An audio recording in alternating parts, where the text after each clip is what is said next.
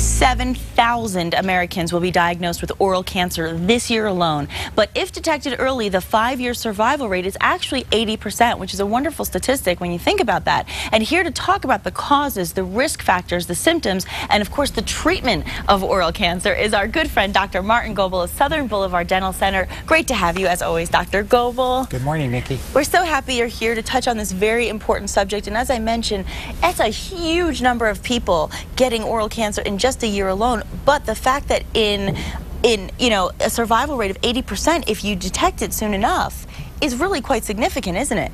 It's very significant. The fact is that oral cancer isn't detected soon. It tends to be detected when it has already metastasized or spread. Right. And that's why the survival rate is at 50% or less if it's metastasized. Well, before we go any further, what is oral cancer? For those who've missed it when we've talked about it before, I want them to understand what it really is.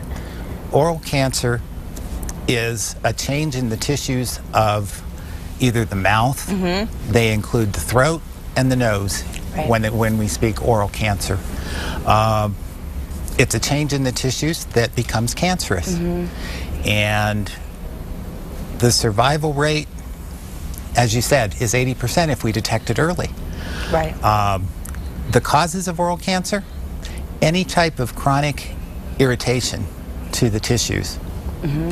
That includes tobacco, both smoking and chew. That includes alcohol, and just I think just last week, Johnson & Johnson had a thing with their breast biopsies. Yes. And the fact that they didn't want to deliver these anymore. Well, I mean, I think it's important that, and we'll go back to that in a moment, but I think it's important that you can see on the screen right now these risk factors, because I think you just mentioned tobacco, alcohol, alcohol-based mouthwash. This is a very significant thing. And with the study that you're talking about, Johnson & Johnson came out with, you said that you've known this ever since you were in dental school, that you realized that this could be problematic when using a product like Listerine, where there's such a high alcohol content. So talk a little more about that, because I want people to really understand. Well, when you expose soft tissues to alcohol, it causes changes. It starts with the dysplasia, and the longer you're exposed to it, the worse it is. Alcoholic patients, those that are alcoholics, tend to have 7 times more oral cancer than non-alcoholics. Now, there are other risk factors with them. They usually have poor nutrition, they usually have poor hygiene. There's a bunch of stuff that goes into play. But other studies have shown that alcohol, exposing laboratory animals to alcohol on soft tissues causes dysplasia, and which can lead to cancer.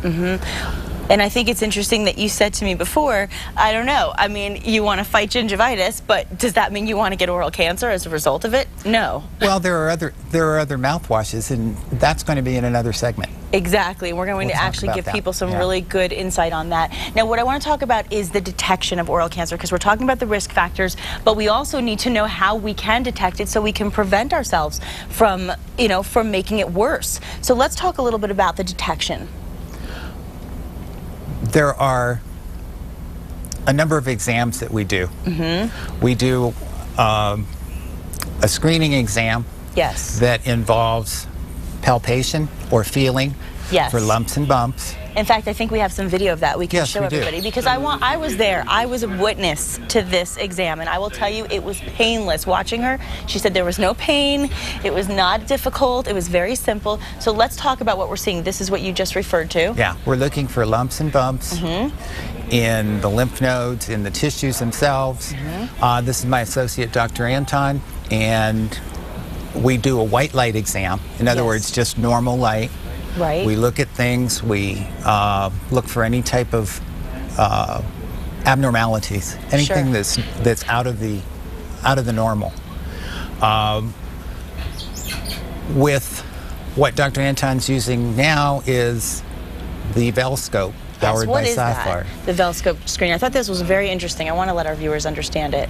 It is a blue light that causes the tissues to fluoresce. When soft tissues are exposed to this blue light, they emit an apple green appearance if they're normal.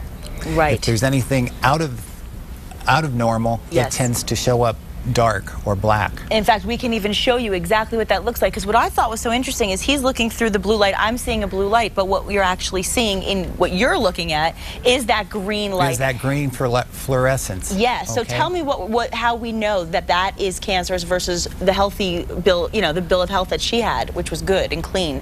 Well, the right side is the white light view, and the left side is the other the Velscope view. Right. That last shot there Yes. actually shows that lesion has spread, and you can see the little dots around from the center thing. Is it the black that shows you? Okay. The black means that there's been a change. Okay. Velscope can't diagnose cancer. It can't tell you that you have it. Okay. It can tell you that there's a change in the tissues. And so it's something to The look only way for. that you can verify that is by a biopsy. Okay. Okay? Okay. When we find something like that and it's small, it gets biopsied. Right. And if it comes back cancer, then we can initiate treatment. Okay. But this is the first easy step to at least detecting if you need that biopsy Right. in the first place. The discovering it early phase. Exactly. And That's that's what what we we wanna said do. is so important, is the discovering it early. And patients that are susceptible to cancer, and that, when I say susceptible, I mean genetically. Right.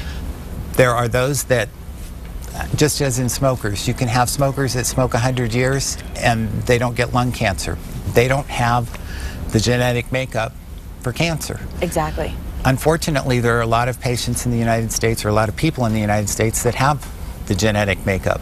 And the only way that you're going to prevent the cancers is to eliminate the risks. Right, absolutely. Well, good information, and good to bring the awareness of the risks as well as the way to find out if you are even a candidate for the possibility of this. And I think it's wonderful that you're bringing the awareness and letting people know what they need to look for. As always, very informative, very helpful, and most importantly, let's tell our viewers how they can find you. Take it away, Dr. Goebbel. We're at Southern Boulevard Dental Center. That's at 2716 Southern Boulevard Southeast in Rio Rancho. Visit our website at www.sbdental.com.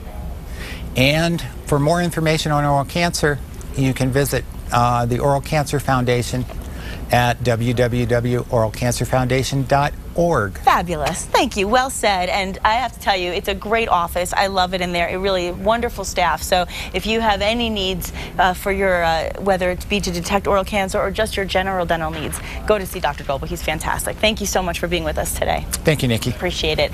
And Hallie, I have a little question for you. I don't know if you're a gardener or not, but are your flower and shrubs wilting? Mine might be. Even if you think you're doing everything right, your soil may be sabotaging your effort. Horticulturist Cheryl Kent is next with tips to make your garden grow.